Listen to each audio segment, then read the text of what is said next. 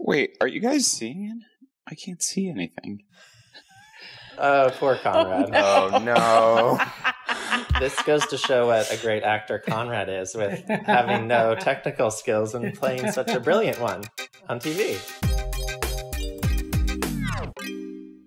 Welcome to a very special episode of Couch Surfing. All good things must come to an end, and How to Get Away with Murder is saying goodbye after 6 killer seasons.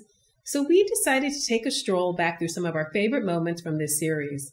Joining me on my journey from isolation are stars Naomi King, Jack Falahee, and Conrad Ricamora, and the show's creator, Pete Nowalk. Hey gang, how's everyone doing? Hey. Hey, good. How are you? As good as could be expected. How are you all holding up? I know these are very challenging times. How are you all doing? I'm doing well. I'm grateful for my health and, you know.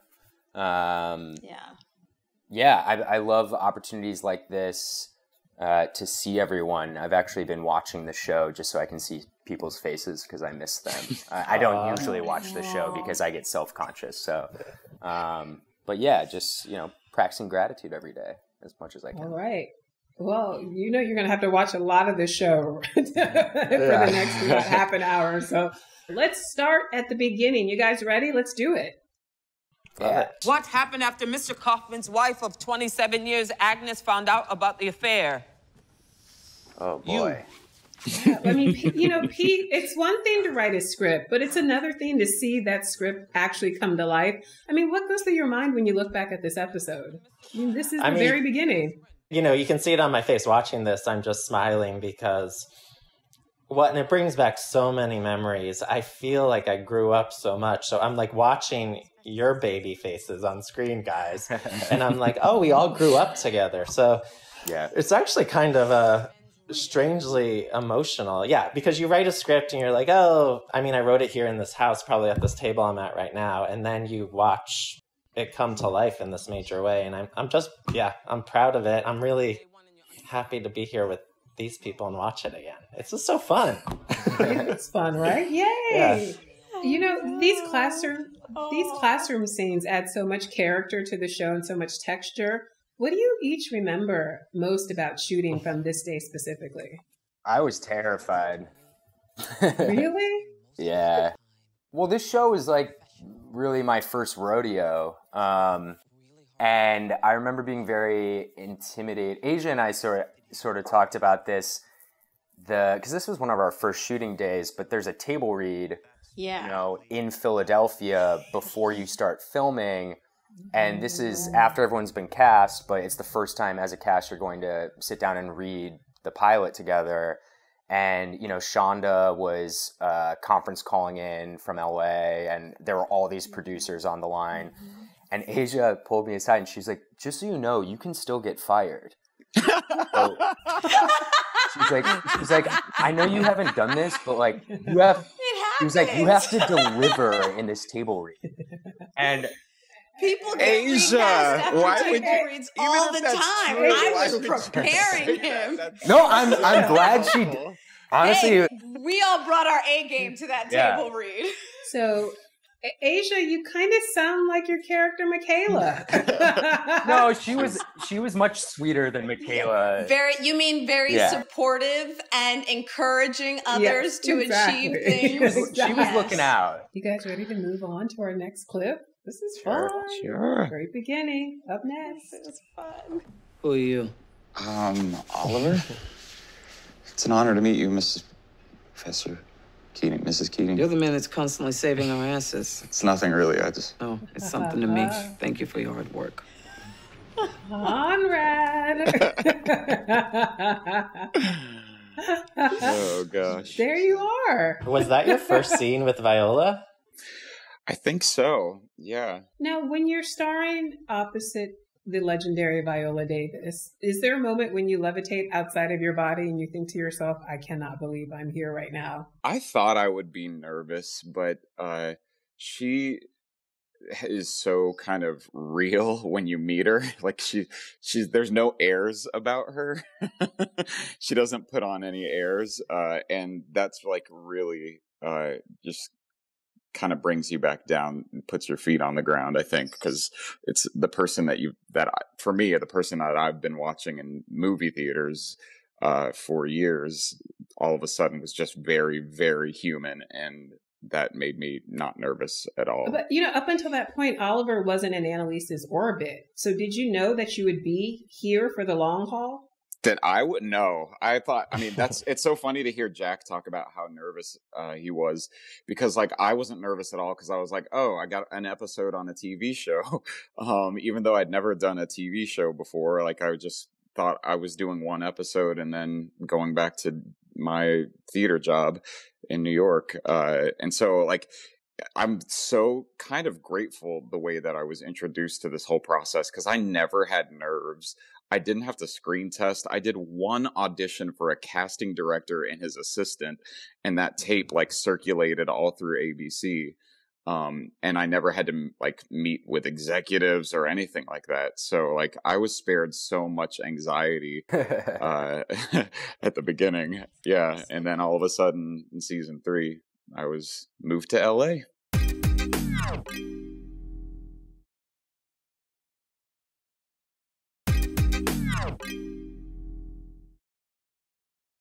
Welcome back to Couchsurfing. I'm still here with Pete Nowalk, Asia Naomi King, Jack Falahee, and Conrad Ricamora. You guys ready to see some more How to Get Away with Murder? Yes, please. Yeah. Shoot me in the leg. You can do this. Connors, please, please. Please, don't. Connors, no. Stop. Wow. There's so much emotion and adrenaline in this scene. How do you keep that up take after take? Intense. Oh, I think we all almost like screamed ourselves hoarse that night, because we were doing that scene over and over again so intensely. But man, I remember the feeling of shooting the scene. We were so in it. We were really let's go, let's do the scene. Yeah.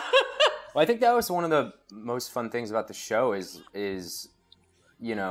these scenes where the writing allows us to just sort of really act and let loose. And I think that we were also fortunate to have real life chemistry with one another that I think translates pretty well to the screen. So we would just sort of have this, ping pong effect off of each other and constantly elevate each other's performances. So it never felt tiring, even though we'd be shooting this for, hours and hours and hours and yelling and yelling and yelling.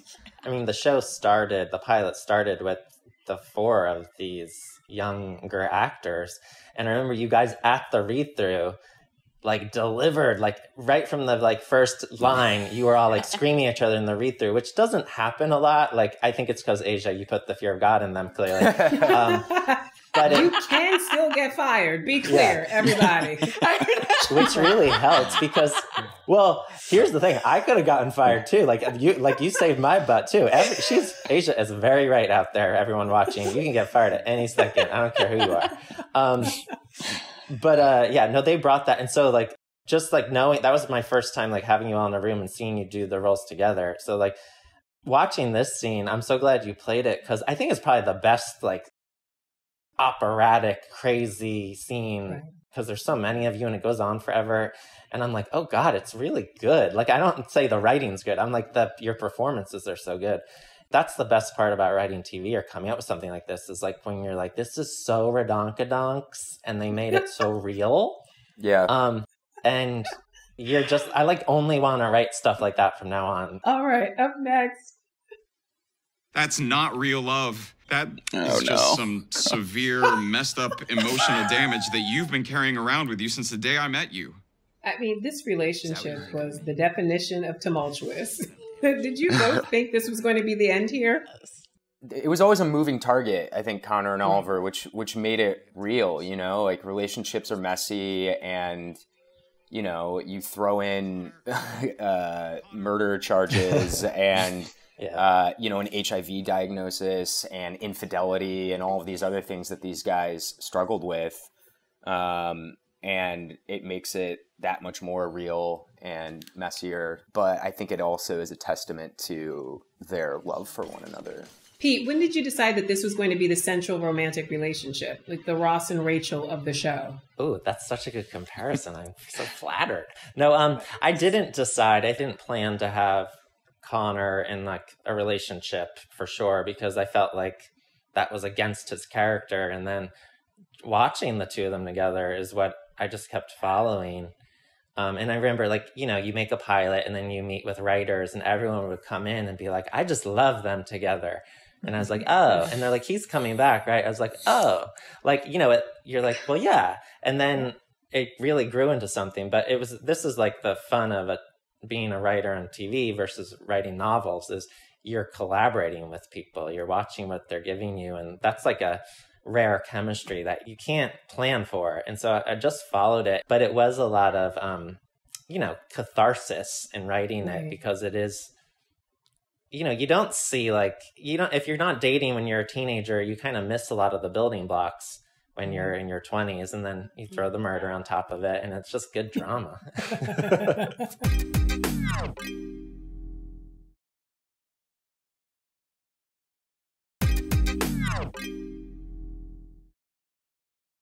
He's already dead.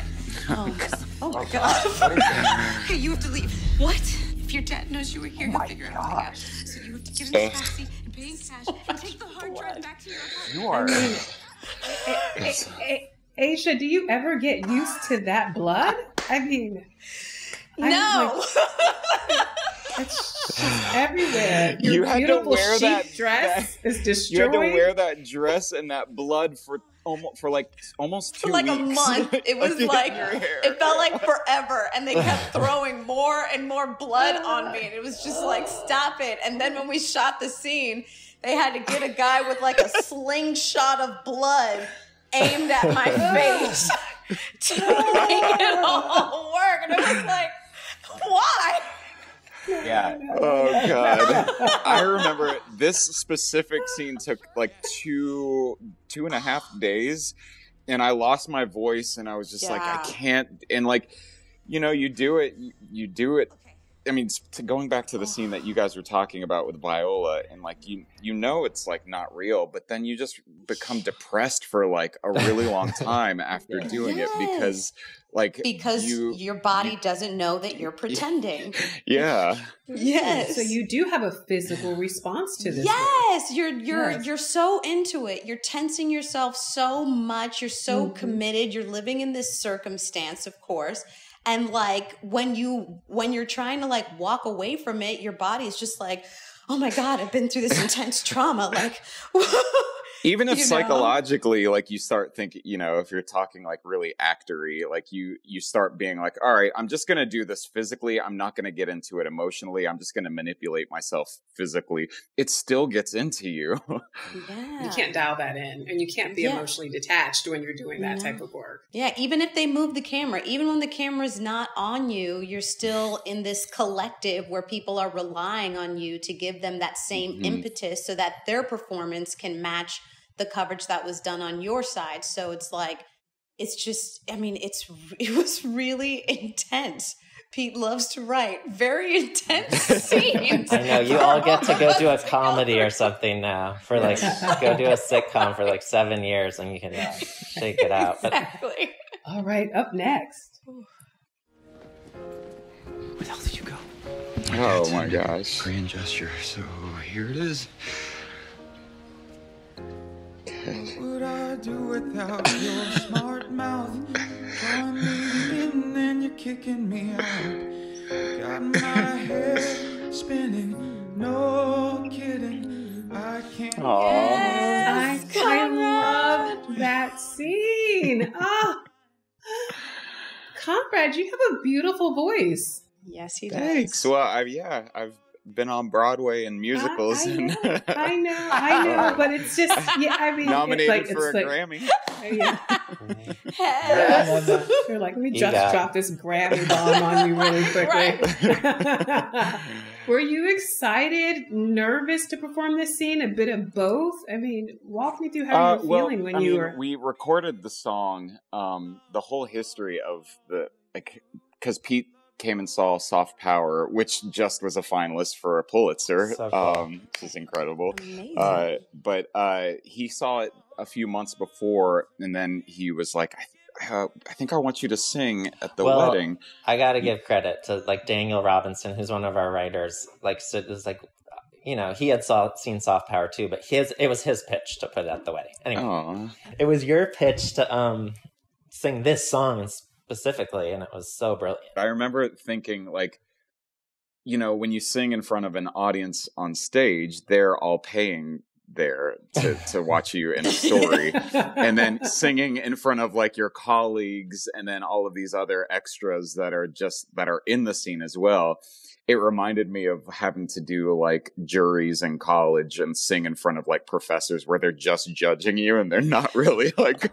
Although I will say, after like the third or fourth season, some of the cast, we went to Santa Barbara for like a little staycation, and there was a wedding happening in this hotel, and Conrad and Asia commandeered the piano and performed at these people's wedding, and I've never been so mortified in my life. I was like, this is so embarrassing. And I ended up walking out of the hotel, and I was back, and Conrad and Asia are just like,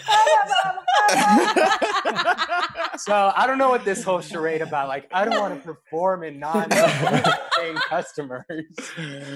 But they loved it. They were like, they sat down and sang. Wait, hold on. Rewind. Jack, do you remember what song they sang? It was Creep, right? By Radiohead? Yeah, yes. I mean, it was like a really dark song. Yeah, it was like a super dark song. I was like, this is their... But it sounded so pretty when we did it.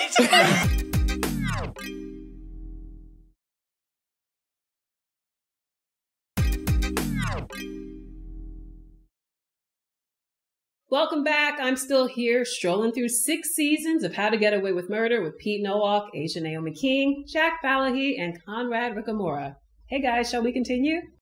Yeah, let's do it. Yes. Right, Can't wait. I'm testifying. Same what? The same thing you are. Which is? Rat. If you don't start talking, I will scream bloody murder. Okay, before we get violent, can we say hi to Christopher? Don't make me look at him, Oliver. It's too late. I'm going in. Hi, little the baby's so big. How are you even here? I should told the FBI that I called you that night. They were able that's to a good tie. I like your hair, Asia. Oh, thank you. So this is the first time you all see Laurel again, which is delicious. Yeah. Wait, why are you laughing, Asia? Oh, because it was just like, you're back, and we're so happy and like celebrating the whole day. And it's like, okay, now let's do the scene where we're mad at you. Even though we're all apart, we're lucky enough to have this technology to connect us. How are you guys planning to celebrate the finale? Will there be like a house party, a Zoom party? I guess this is the celebration. Yeah. Yeah, we're doing like a little something, right? I think we're trying to, whoever's available. Like this is a good way to plan it, honestly. Like I'm not the best party planner, but we should definitely all right. like Well, let's make it happen. Let's plan it right now. Yeah. I think we should. Lola, you'll plan it. Yeah. I'll get the karaoke machine. Everyone wear their blood on their face. I'm sure Amira is planning something. Yeah. Oh my gosh. Can always rely Right? on her. She's incredible. She's incredible. She's great. She's been like running the How to Get With Murder page and just like coordinating all these amazing Instagram live videos with all of us. Yeah. Interviews. There's like 24 hours of content that she made in like truly less than like 24 hours. Yeah. She needs her own talk show. She's Like seriously.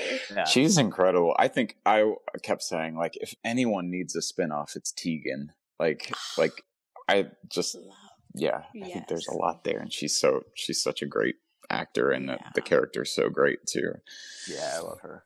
Before I let you guys go, please give me your final thoughts about this series. I think I'm still very much in denial that it's over, like, because this is normally when we would have a break from shooting anyways. So I think come June, July, like when we're supposed to be like back and filming and on the lot and hanging out together and coming in and out of each other's trailers and all that stuff, like when that's not happening, when we're then it might hit me that it's really over. It hasn't sunk in for me. I'm like, it's not done. I still talk to everyone often. Yeah. Like we're I've been watching a lot of TV during quarantine, like a lot of people. And it's made me realize just how fortunate we were to get 6 seasons of storytelling. So I've just been very grateful for that, and that, you know, ABC gave us this space to finish the show, which doesn't happen very often. Like so many things I've watched during quarantine just like abruptly end, and you can tell that the cord got pulled, and they didn't know that it was coming. And so yeah, I'm grateful that Pete and the writers were given the runway to sort of come to this definitive conclusion, because I do think it's that the fans sort of deserve that. You know, they've been supporting the show, and to give them this send off, I think is awesome. So I'm excited to see what people think about it.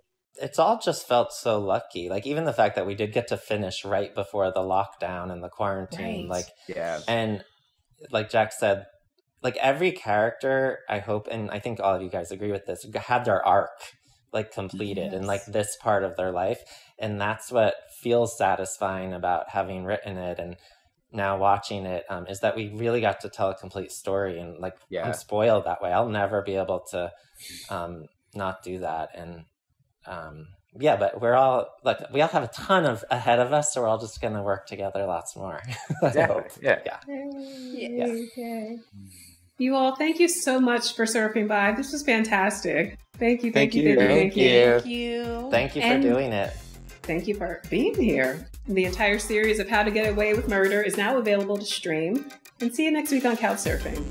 Bye, everyone. Bye.